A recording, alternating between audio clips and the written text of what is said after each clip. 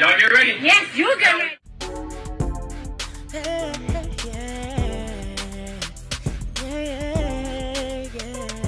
If you want the latest news in the streets, join us and tune in for the tea. Breaking news with integrity. So tell your friends and your family. It's the Lovelyti TV show, bringing you good tea and good vibes. It's the Lovelyti TV show. Be sure to share, like, and subscribe. Good morning, tea sippers. I hope you guys are doing good. Happy Friday. So yesterday during my live stream, somebody had sent a super chat. They had wanted to know my opinion on the raid. They wanted to know my opinion on the Donald Trump raid that took place at Mar-a-Lago. And I did not get to cover it at the end because I was on for almost 2 hours. So I wanted to just make a quick video about the situation because people were still asking, what is your opinion? You didn't talk about it. You never answered the Trump question. So for y'all who do not know, this happened on August 8th. So almost, 11 days ago. 30 agents basically, tore down the doors at Mar-a-Lago and broke into former President Trump's home. And this was very unprecedented. I don't think this has ever happened to any former U.S. president. So Trump was not at Mar-a-Lago, but the agents appeared to have removed 27 boxes of documents, binders, photographs, handwritten notes. They were saying that some of them were from Kim Jong-un. There were letters of clemency for Roger Stone. There was a lot of stuff that was taken from Mar-a-Lago. And so this is causing a lot of controversy. After the raid happened, Trump took to Twitter and told everybody about it. And a lot of his supporters went down to Mar-a-Lago and started protesting in front of the estate. And so, people want to know why this raid took place. What is going to happen now. One thing, like we always talk about this channel, is that once the FBI gets involved, they don't just come through on a whim. They're not just going to show up at somebody's house. They have been tipped off and been following and investigating for some time. That's just how it works. So they're not going to go in if they don't have all the proper protocols, warrants, things signed off by judges and stuff like that. So to me, this situation seems very, very serious, okay? So right now, Trump is demanding that the affidavit for the warrant that led to the raid on his home, that it be open to the public. He doesn't want anything redacted. He wants the public to see everything. He wants full transparency. Well, because of some of the things that were taken from the home back then, a lot of it is very top secret. A lot of it is stuff that, the public does not need to know. A lot of it, could put America at a security risk and things like that. So they're not too quick to just release everything unredacted. So people have been waiting to see what the judge would say. Would they release it fully? Would they release a redacted version? Or are they just not going to release it at all? Well, as of yesterday, it was announced that the judge is agreeing to release a good portion of the affidavit, but it needs to be redacted. So this is causing a lot of conversation on social media. I was thinking that the redacted, warrant information would be out today, but most likely will not be until next week. So I want you guys to go ahead and check out these news clips. Developments in the search of former President Trump's Florida residence. A federal judge is set to hear arguments today on releasing the FBI affidavit used to justify that search. Terry Moran is in Washington, D.C. with the latest on that. Good morning, Terry.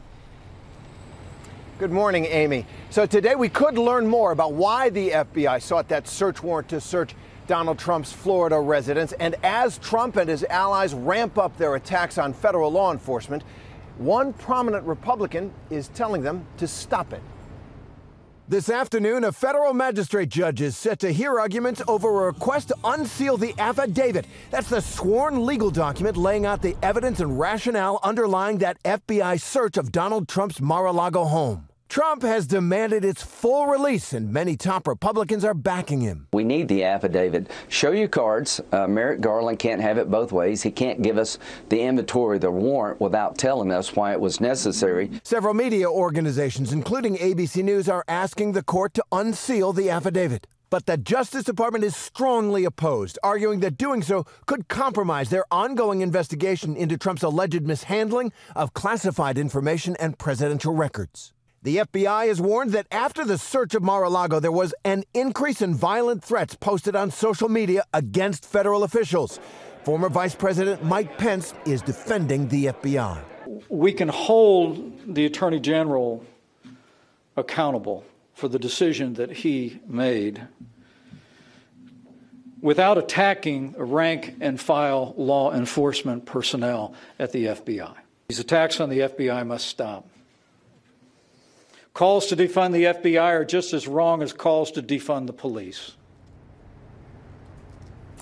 So Mike Pence making news on another front. He is saying that he would consider testifying before the January 6th committee. ABC News has learned that committee investigators have been negotiating with Pence and his representatives for months. It would be an extraordinary and unprecedented situation. Morning rush. First up, the latest on the FBI search of Donald Trump's Florida estate. The judge who authorized that raid is hinting at a possible unsealing of the redacted version of the affidavit that was used to obtain the search warrant.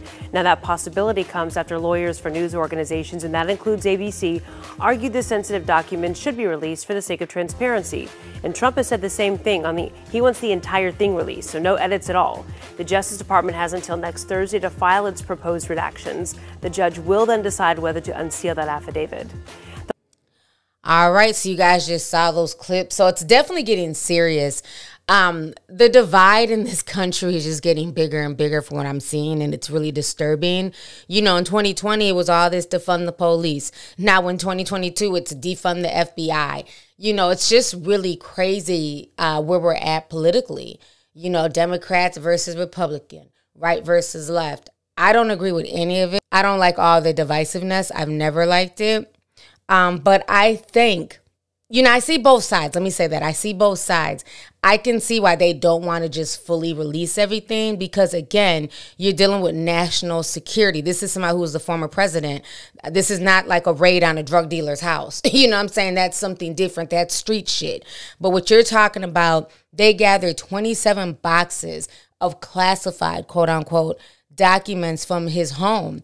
And the thing is, we don't know what's in those documents, and we don't know if those documents are just released unredacted. Can our enemies from overseas, you know what I'm saying, they would have access to the same documents. Can they use things in those documents against us here in America? You know, because at the end of the day, I'm concerned about just the regular Joe Schmo, the regular people who have nothing to do with all this foolishness, who just want to work and take care of their families and, you know, not have to pay 3 times as much for groceries. And gas. That's really what the American people are concerned with, first and foremost. So we don't want to do anything to make things even worse, you know, for the American people. A lot of people are also saying that this only happened because they don't want Trump to run again for president. Joe Rogan was speaking on this the other day when I was listening to his podcast. So here goes a snippet of what Joe Rogan had to say. That he's been given a ton of fuel, like they just poured rocket fuel in his engine. I think that's absolutely true. I mean, if you just look at the fundraising he's done off the back of this already. Legally, like what did they find? Oh. And is he actually in trouble? Because I think the goal was to try to knock him out of the 2024 elections.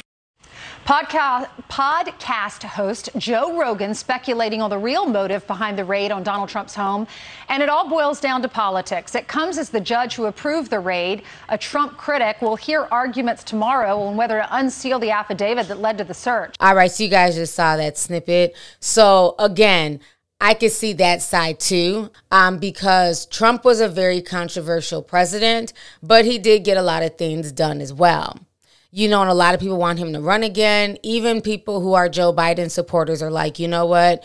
We're kind of tired of Sleepy Joe. We're tired of Old Man Joe, you know, nodding off, not knowing if he's coming or going. Something just doesn't feel right with him. Half the time when he's talking, I feel like I'm watching a deep fake. I don't even feel like it's Joe Biden at this point. But that's a whole nother video. So a lot of people do want Donald Trump to run again, and they're feeling like this raid was done so that way that can affect him from running in 2024. And I can see that. I can see some truth to that. You know, let's also not forget they were trying to impeach him after January 6th to also stop him from running in 2024. But I know the type of person Donald Trump is. Let's keep it real. He's a narcissist, right? And as a narcissist, you're not going to do too much to stop them. If they have their mind set on something, they're going to go forward with it. So he's going to take all of this drama, all of this stuff from this raid, them besmirching his name. He's going to use that as fuel for fodder and definitely call himself running in 2024. If they can't find a way to legally stop him from running, he's going to use this as the excuse, the catalyst to run for that presidential bid. So it's going to be very interesting. At this point, I'm just sitting back and I'm just sipping tea. But it is going to be very interesting to see what comes from this. Is what is in this affidavit going to be so bad that it's going to, you know, basically stomp out his political career and make it where he can't run? Are they going to release it? Because they're saying that they should next week. But then again, next week could come and they could change their mind. It's like we just don't know. At this point, it's a waiting game.